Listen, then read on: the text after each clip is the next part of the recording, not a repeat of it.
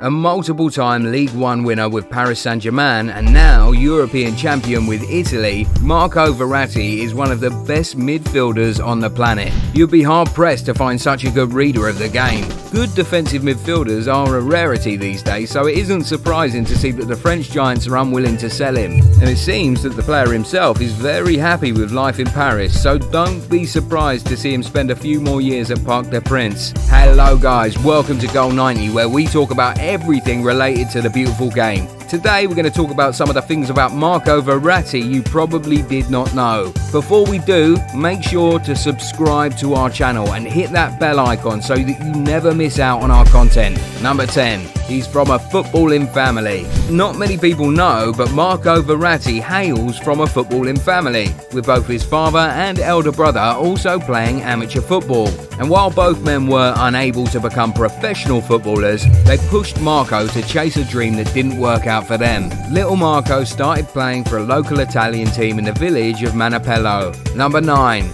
A Juventus fan. While he might never get a chance to play for the Turin Giants, Marco Verratti grew up following the Bianconeri. His love for Juventus increased tenfold when he moved to Pescara, who were playing in the Italian Serie D. Verratti says that he was the smallest player in the league and he used to keenly follow Alessandro Del Piero, who made quite a career, despite not being the most imposing forwards in the Serie A. In fact, if you closely watch Verratti, his quick dribbling skills, awareness, confidence and close ball control are reminiscent of the legendary forward. Number 8. A dream move that never happened. When Pescara were promoted to Serie A, Verratti became one of the finest players in the Italian top flight. Unsurprisingly, he was linked with a move to a bigger side, and the midfielder admits that he imagined himself finally joining Juventus, a team that he had supported ever since he was a little boy. Along with Juventus, the likes of Inter Milan and AC Milan were also chasing the then 19-year-old signature.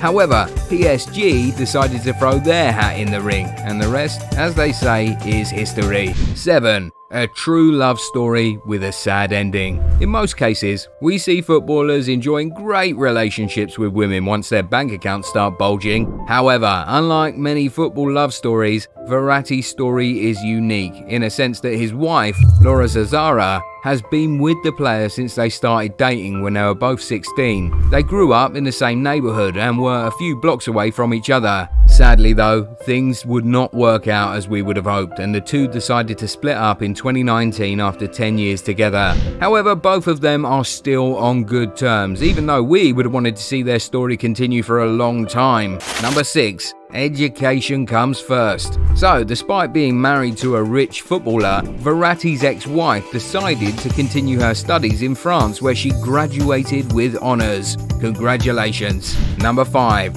Family business. Marco's father, Fabrizio, decided to become a carpenter after a frustrating amateur career in Serie D. He now owns several factories with hundreds of workers. In fact, the Verratti carpentry business is booming and is one of the most famous ones in Italy. His elder brother, Stefano, meanwhile, has a successful agriculture business and owns 80 hectares of land in Italy, where he produces wheat, corn and beets. Number 4.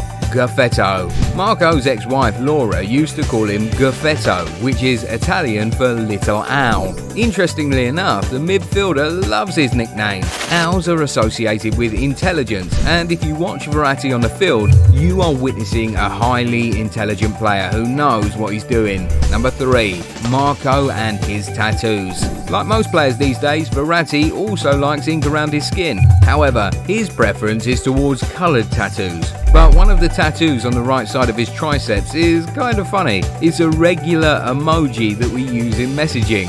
Turns out that Marco got this tattoo to make his eldest son Tommaso laugh. Number 2. New wife. A few weeks ago, Marco Verratti tied the knot with French model Jessica Idy in a glamorous ceremony in Paris. The two were spotted together for the first time at the Monaco Grand Prix in 2019. The two started dating months after the midfielder and his ex-wife decided to go their separate ways. Among the guests at the wedding were his former teammate Zlatan Ibrahimovic, Salvatore Sirigu and Ezekiel Lavezzi. His new wife has appeared in Sports Illustrated 2019 and is quite an attractive presence on Instagram, where she has 322 22,000 followers. Hopefully she'll have more followers by the end of the year now that she's living with Verratti.